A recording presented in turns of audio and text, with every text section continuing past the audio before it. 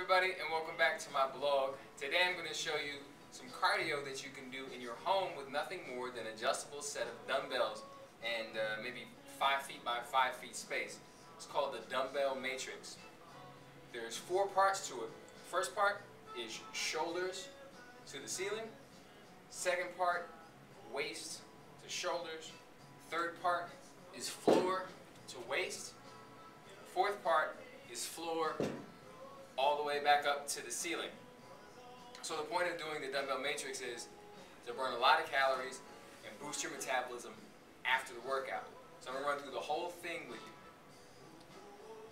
First, up in the shoulders to ceiling is just a regular overhead press. You go 1, 2, 3, 1, 2, 3, and everything is 3 reps per side. Then out, 1, 2, 3, 1, 2, 3. And then rotational, 1, 2, 3, 1, 2, 3. Then from the waist to the shoulders, 1, 2, 3, 1, 2, 3.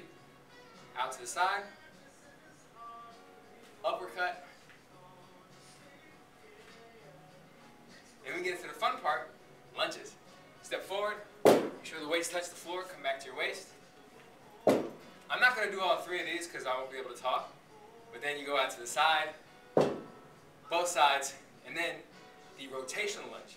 Step out, rotate, touch, come back. So you do all those 3 times each per side, and then you go to the grand finale. Come forward, touch the floor, push up overhead. Same thing to the side, up.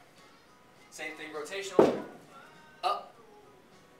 You want to pick a weight that you can do it in about 2 minutes with. You want to go as fast as you can control, and your goal is to get down to the point where you can do it in 90 seconds flat, and then you can move up in weight.